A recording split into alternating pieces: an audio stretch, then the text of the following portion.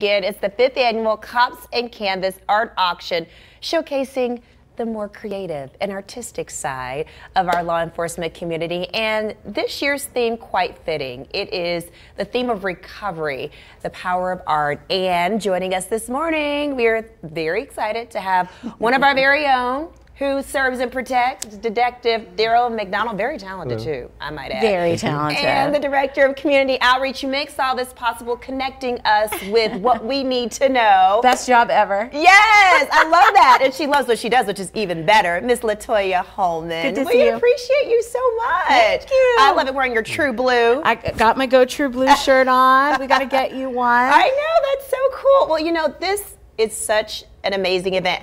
We actually showcased a piece last year that was incredible, and it went for how much, LaToya? I think it was $6,500. Wow, yeah, that's amazing. The highest so far, and you know, all that funding going straight to the LVMPD Foundation to support our officers, make sure they've got the equipment and technology that they need, the advanced training that we need. We're building a huge reality-based training center, and so we're in the first phase of fundraising for that. So Daryl, thank goodness, with all this talent, is willing to donate his time to help us out. We have to talk about this because this is so amazing. First of all, tell us what this is made out of. It's all steel. Everything's steel. Even here. the roses here, the handcrafted roses. Still roses. How? Oh, do the little light thing. That's so cool. Oh, it's right there behind you. You can do light. I can do it. Yeah, okay. you can just so what do I push? Color, any color you want. Any color?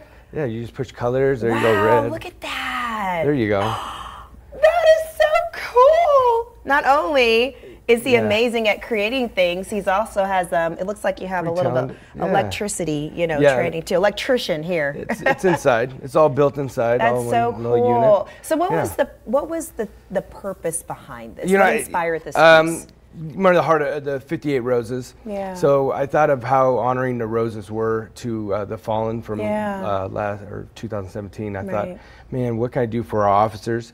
So I went on the memorial page and I thought, geez, how many officers are there? And there's 150 officers. Wow. And so each one of these roses represents an officer that was fallen in the line of duty. And each color of the rose represents their uniform color. Wow. So that's how I came up with that. Fascinating. And this is so beautiful, just this mosaic, even though obviously it symbolizes something that's painful for a lot of the members of the community and their families. I think it also just shows how we're honoring their memory, you know? And that kind of falls into that recovery thing, right? Like we're on the positive side of recovery. We always want to try and be there. And Daryl does such a great job of, you know, representing that visually. I love that. But yeah, so it's at Area 15 again this year. Okay, very good. They're so awesome. This is the second year they've sponsored us. Very nice. And so it's that, you know, that new spot that's opening in 2020. Experiential art, which is amazing. And we've got some of our similar sponsors: NV Energy, Area 15, Nevada Donor